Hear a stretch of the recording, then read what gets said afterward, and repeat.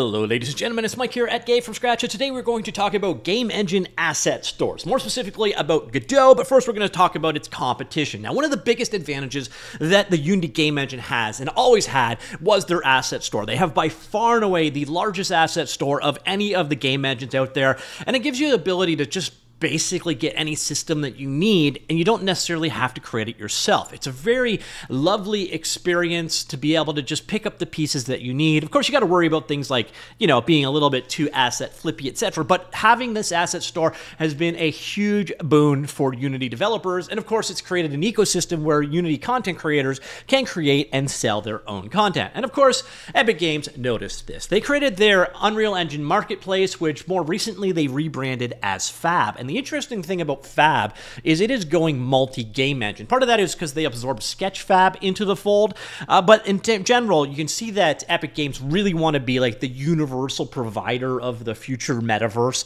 and that is where they're going with Fab. Right now, they have Unity and Unreal Engine, but it has been discussed that Godot is on the horizon. So the Godot Foundation really need to move quick on this one, because it could turn out that the best store for Godot assets end up being Fab, which would be kind of crazy. So finally, we do have an update. Godot have been working on this for quite a while, and we now have the beta launch of the Godot Asset Store. Very limited at this point in time. It's beta, it is under heavy development, and you can see here all of the contents on it right now are free. So there's nothing being sold here yet. I know some of you probably like the idea of 100% free, but honestly, having the ability for people to sell in the ecosystem brings in high quality content, and it's a boon for everyone. So I know you like free, but commercial sales of assets is also a very good thing. So right here, you're seeing there is very little here. So let's see if there's even 96 full assets here. No. So right now, this is basically just a skeleton of what the store is going to be all about. So let's say I want to get TerraBrush. I click here, and it brings me to details of it. You can link into a video of it or screenshots of it, a little overview of it. Generally, I think this is being pulled from the README from the GitHub repository. Speaking of which, there are links over to the GitHub right here.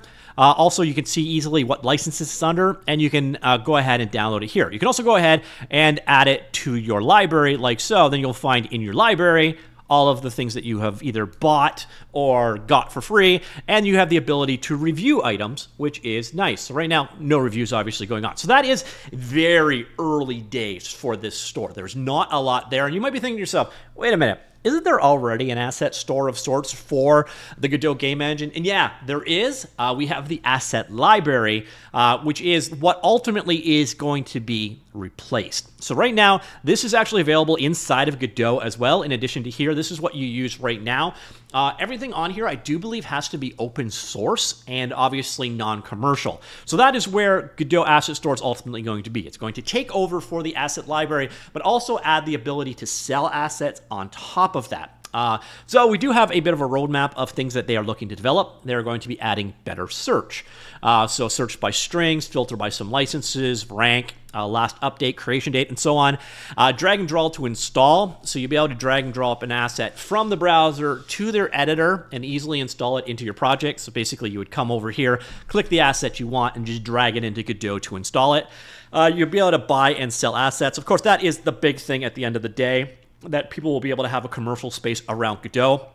So they're going to replace the asset library as the first step. And then once they're happy with the new platform, they'll start rolling out paid assets. To this, they are going to work with a certain group of asset creators, help us to iron out all the features necessary for them to operate similarly to other platforms. Once we are happy about it, we'll start offering the option to charge for assets published in the store to everyone. On top of that, they also have the Asset Store CLI, or command line interface, allow you to upload and manage your assets from the terminal. This will be useful for those of you who want to automate their workflow and push new builds with systems like GitHub Actions. They're going to have analytics there. Right now, it's very, very basic what they're going to have there, but you're going to be able to get more access in your admin panel. So how much people look at it, how much it's downloaded, that kind of thing. Better notifications, abstract review counts. So only showing you the amount of upvotes and downvotes an asset has. Ideally, we would have a system similar to the Steam's review score, which would better reflect the quality of the assets, and a discovery system that's important to any online store, frankly, and then a mobile view of the store. And then some of this is going to integrate into Godot. Like what we have right now, the asset library is integrated into Godot as a tab. They're going to ultimately deprecate the current asset library and replace it with the Godot Asset Store going forward. On top of that, global add-ons. This one is a big one, so you can actually have it go for all of your installs, not just a single one. So if you have a set of plugins or add-ons that you install all the time into Godot, you can basically put all of these into your project, which is nice. I'd also like to see the ability to define versions of Godot pre-configured with add-ons for other people. That way you could create like more easy to use or turnkey installs of Godot with things like maybe visual scripting or terrain systems, etc. installed, but maybe I'm just wish casting at this point in time. Also gonna have better GDScript and C# interoperability. So you download a particular version of Godot, make a wrapper to access some of the functionality provided by that plugin. Ideal scenario would be people would be able to download a single version of Godot and the plugin would be accessible from any supported language. And then they're going to look at implementing an asset updater as well. So literally right now, very, very little to pay attention to. By the way, this store is not the only game in town. The big thing is that it is run by the Godot Foundation. So I'm assuming that also means that all of the profits from it will go to Godot's development.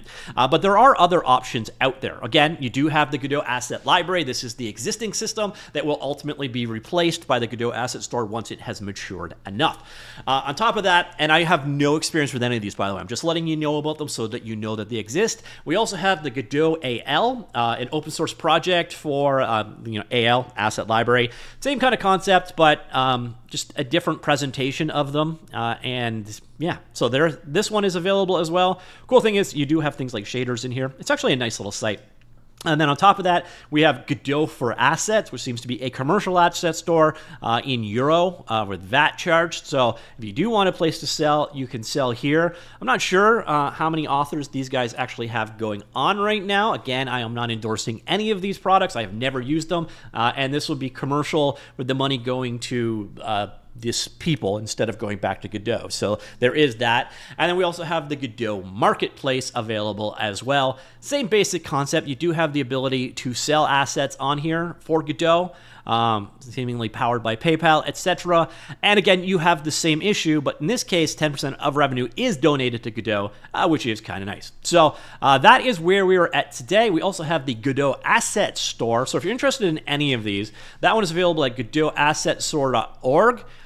Then we've got the GodotMarketplace.com. We have AssetsForGodot.com and the Godot Asset Library on top of course, the Godot Engine /asset-library.